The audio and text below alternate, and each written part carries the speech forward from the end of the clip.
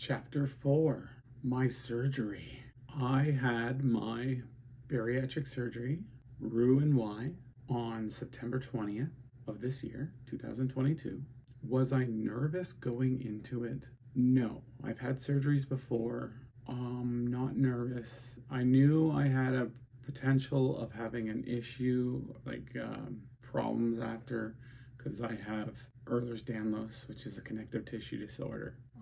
So I knew that there could be some complications, but it's a low percentage. So I had surgery, not an issue. Got ready for it. Went to the hospital, brought enough stuff, or had my wife bring it after. I'll go through that in a second. It's hard to remember, but the process of getting checked in to get to the actual surgery was pretty simple. I'm sure others who are nervous would have issues with it, being nervous and all, but I was fine. When surgery was done, it's hard to remember, but I came out of it, and I was in a two occupant room, and I think everything was fine. I remember wanting to go home, but you're not allowed. You have to go home the next day because they have to make sure everything's okay. Make sure you pass gas, make sure you pee, just things that they gotta make sure come out. That ended up being fine, and I ended up being discharged the next day, September 21st. While I was there for surgery, I was smart enough to think about things I would want to bring with me. And for those who are going to have surgery, any surgery really, and are going to be staying in the hospital a night or longer, these are some things that you should really consider when you go for your overnights. You want to have something to entertain yourself. So old school would be a book, or a bunch of books, really. Comic books, novels, whatever you like.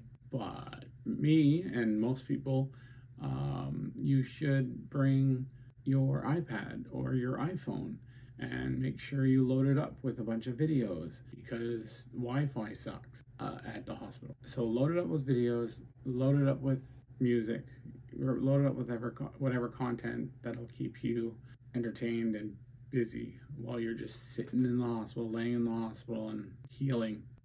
Bring headphones. Oh my goodness. On one of my stays in the hospital, well, actually multiple, people would play their music and their stuff to themselves, but out loud. And it's like, really?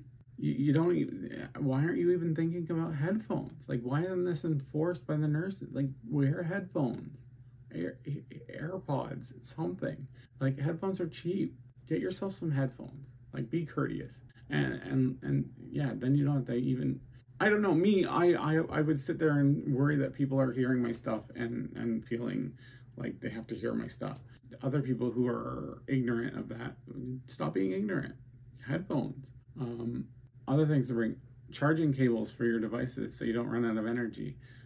The beds there had USB plugs that you can just plug in your stuff and have it charge while you're doing stuff. That's great.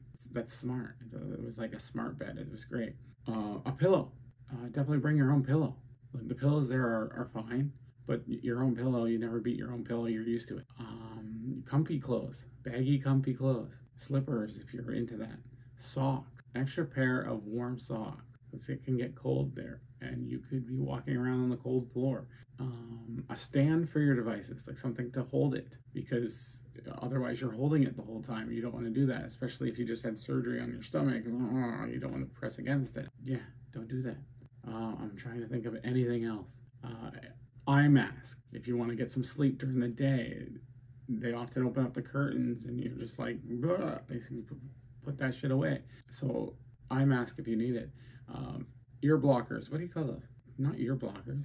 Earplugs.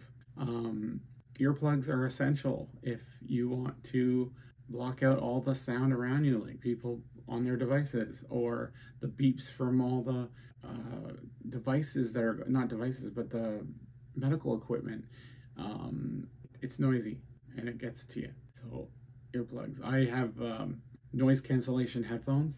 So those are amazing and block it a lot, and I use them often.